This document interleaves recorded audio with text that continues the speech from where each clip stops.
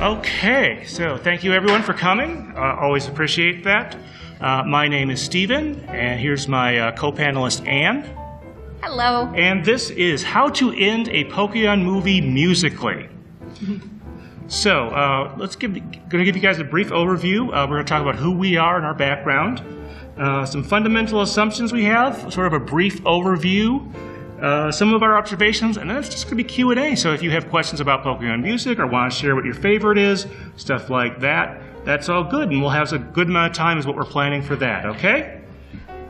All right, so first off, let's see who we are. So my name is Steven Reich.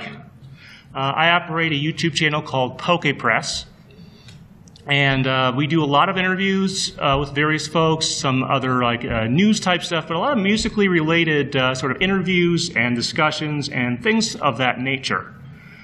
So that's sort of the bulk of it. Did a lot of musician interviews. Some of those include John Leffler, who wrote the original Pokemon theme and worked for many years on the TV show for the dub. Let's see, Mark Chait, who, if you don't know, co-wrote the Power of One song for the second movie, speaking of end themes. And I've also interviewed Aaron Bowman, who did a number of things in the fourth and fifth generation of the dub of the anime. So those are just a few of the things there. My website is pokepress.blogspot.com. For many years, I also used to manage something called the Pokemon Internet Radio Network, or PIRN. Ran that from 2000 to 2015. So some of you may know that. Anyone recognize my voice? It's okay if you don't. We never had that big of a listenership. But I do have a large collection of Pokemon music from the US, Japan, Europe, and a few other places. And for this discussion, I'm going to be bringing more of a Western perspective. I did spend like a week and a half in Japan, but I don't know the language that well, so I'm speaking more from the Western perspective of the Pokemon music. Okay, Anne, why don't you go ahead? Okay. Well, I'm Anne Werner. I'm an actor, a writer, and Vocaloid musician, and I do audiobooks, and you can hear me in Loose Cannon, the audio web series, if you're that interested. But what I do with Pokemon is I run Pikapi podcast, and it goes through the entire Pokemon series and analyzes the character development and the storytelling and random facts like Ash is actually trilingual, who knew? And my education was I got a BFA in acting and then with a Japanese minor. So I got to go to Japan and I did some acting there. I attended Kobe University. And I also worked in a daycare with a bunch of little children who loved Pokemon.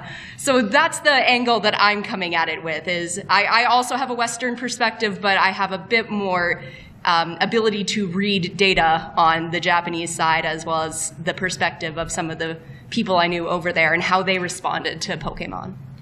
Yeah, if you want to check out Anne's stuff, she's at pikapipodcast.blogspot.com. Right now you're working through Advanced Generation. I forget if you're in Season 6 or technically Season 7. We have technically made it into Season 6. Or at least we've switched opening themes. Okay. All right. Well, so you may be wondering how this all got started. So let's see. So about 2 years ago, Anne and I started a discussion series where we would take the English and Japanese endings of each Pokemon movie, and we would sort of compare and contrast. We do research. That's where Anne has been pretty helpful, because on the Japanese side, I kind of don't know much about many of the artists. But we started that in 2016. And the latest one we did, this is, right now this is exclusive to Anne's Patreon, but it should be on my channel in a few weeks. She gets a 1-month exclusivity on most of our regular discussions. This one will be out a little bit sooner on my channel. But we did the Victini movies, not movies, because for those of you who aren't aware, there were 2 Victini movies with 2 different ending songs. On both sides. On both sides, although one side was more different than the other, and we had a lot of fun discussing that. Musically is actually, in a way, how the things are the most different there. No, that was a fun one. Now, I should point out that for our discussions, we generally discuss the first song in the end credits if there are multiple songs, so you may be a little disappointed by our first movie discussion, in which we pull from the English side, We're a Miracle, and not Don't Say You Love Me. To be honest, I think that makes it, not that Don't Say You Love Me isn't some horrible song or anything like that, but We're a Miracle, a lot more interesting, a lot more tied to the movie. And this is mostly U.S. versus Japan in our discussions, but we do try to bring in other things. Versus is used a little loosely. But Yeah. When we get to our assumptions, we'll kind of explain. We go for a certain tone here that is probably not what you might be used to on the internet lately. But we've done some special episodes, right, Anne? Yeah, we did some episodes about European Pokemon music, because a lot of people don't realize that they actually have composed original music over there as well. And then we did a fun one where it was like, if our favorite bands did a Pokemon song, they never have, but I think you were In Excess and I was the J-pop group Perfume. Yeah, you picked Perfume, I picked Australian rock group In Excess. And if you know the history of that band, it's kind of obvious why they didn't do a Pokemon song. They were kind of out of commission during the peak years, unfortunately. But Perfume, I learned a lot about that, and I think you learned a fair bit about... I sure did learn about In Excess. Yeah, all right. Well, yeah, so that's kind of some of the stuff we've done. We try to do that in between generations of the anime. So actually, we just did European music between Gens 4 and 5, and we've got 2 more Gen 5 movies, and then we'll be doing another special episode of some sort. We haven't decided yet. One thing you can bring up here is if you have ideas for a band that's never done a Pokemon song, and you think one of their songs would work really well, past or present, tell us about it. We might end up using that in between the 5th and 6th generation movies. So that's sort of our discussion series. Now, we have a few fundamental assumptions. I know that sounds kind of boring, but I'll try to make it interesting. So, like most forms of art, judging music is inherently subjective. We don't think that there's necessarily a right or wrong judgment, and we don't expect you to have a music theory background. You shouldn't need to even know how to play an instrument or anything like that for this discussion. We try to keep it fairly open and not dive too deep into terminology. Yeah. Most of my input is, that sounds so pretty. I like that. And you don't have to be technical and know about the circle of fifths or anything. Anne obviously has some stage background. My parents are current or former orchestra teachers, and I learned playing the cello, but we don't expect you to have anything on that level to be part of this discussion, okay? We're a fangirl. In any case, the other assumption we kind of make is that most songs are, on a scale of 1 to 10, they're not 1s and they're not 10s. One of the reasons I started this series with the tone I did is just that I really felt, and I'm sure you've probably noticed, that extreme viewpoints in all sorts of fields are a little overrepresented in today's society.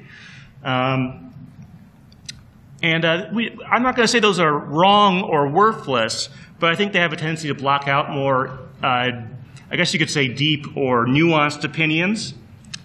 And I think we have a few other things here. Original doesn't necessarily make it better. You want to sort of talk about that, Anne? Yeah, so a lot of people, it's hard to have an objective discussion about Pokemon music because there's somewhat of a divide in the fandom where it's like, it came from Japan, therefore it's perfect, and the dub is evil.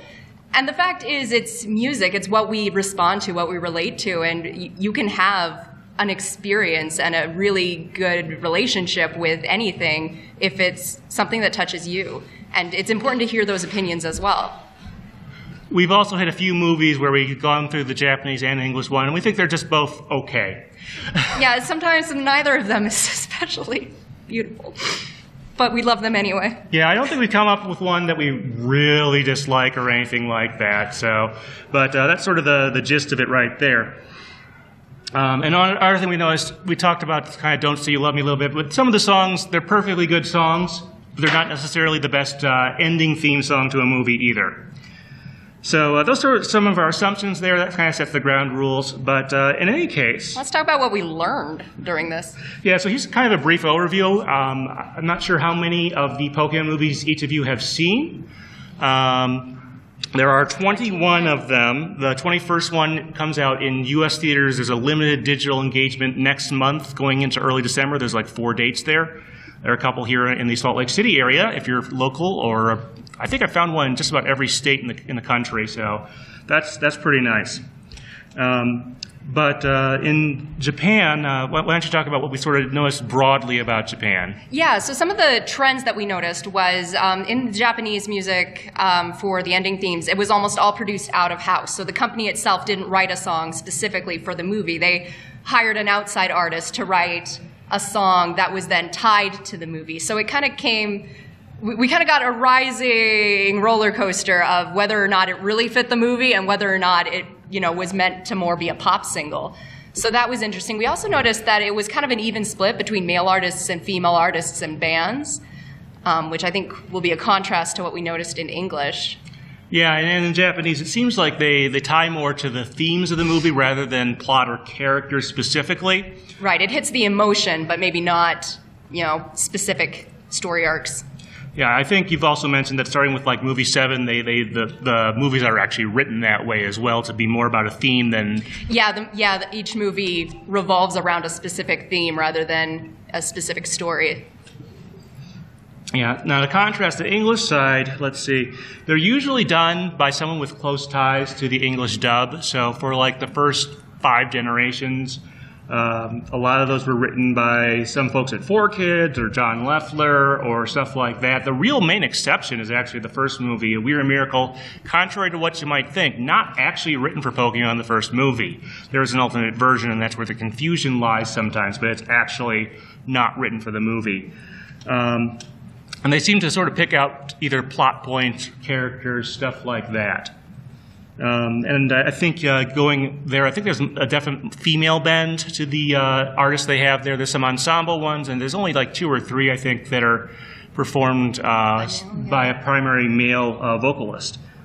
And one other thing we wanted to mention, like I said, in this series, we like to bring in outside stuff. For example, I should say non-English, non-Japanese stuff. For example,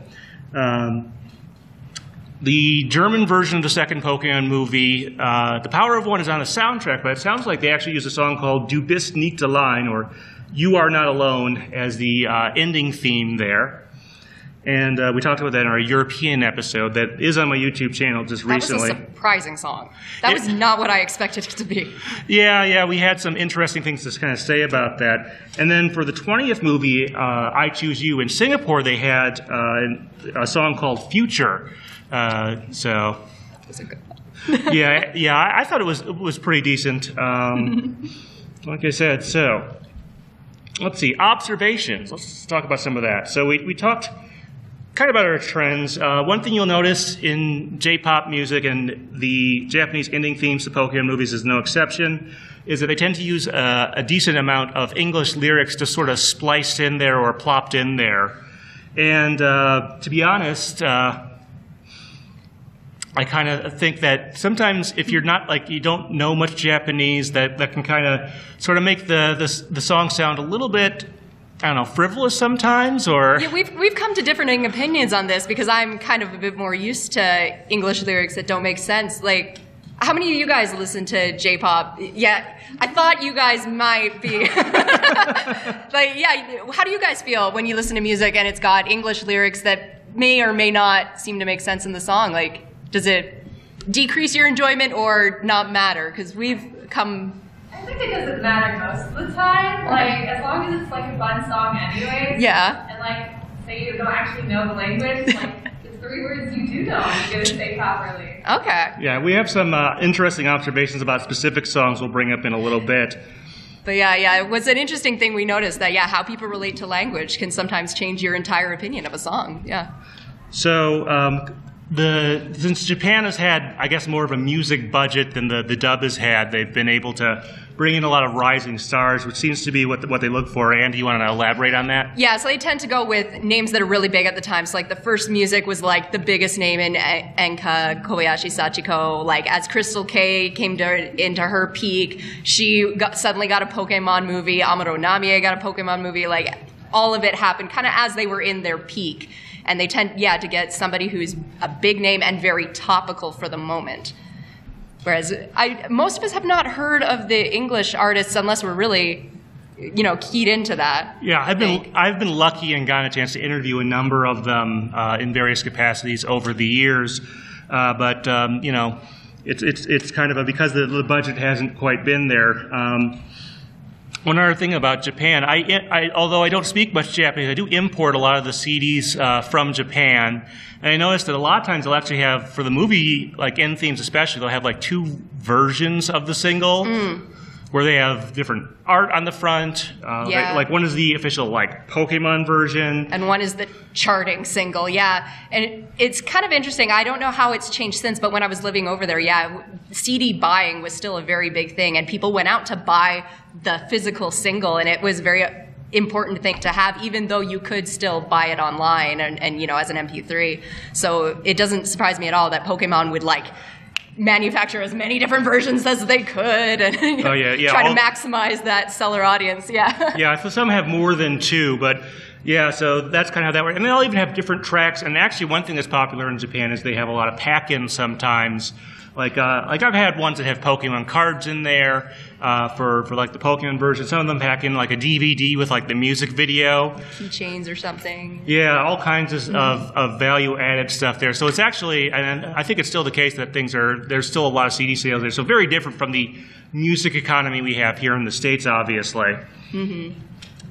And actually, one thing we keep bringing up, I don't think we've done it too recently, but I think it was towards the middle movies, like 7, 8, 6, 7, 8, stuff like that. We've had to lament that, speaking of the North American music industry, that iTunes has had a nasty habit through various things of delisting some of the stuff that you used to be able to buy. Yeah. Like in 2009, there was this big purge where they took out all the DRM-only tracks. So you lost the second movie score, the extra mile from the second movie, This Side of Paradise from movie 7, and a bunch of other things. And actually, more recently, for some reason, iTunes doesn't even have to be a master right now these days. It's been since like May this year. It just vanished from iTunes and Apple Music. Like other services have the album for some reason. So I'm not sure exactly what happened with that. The world of music distribution is a wide and strange place. Yeah, it's messy, as you've probably guessed. Keep watching for more from this interview.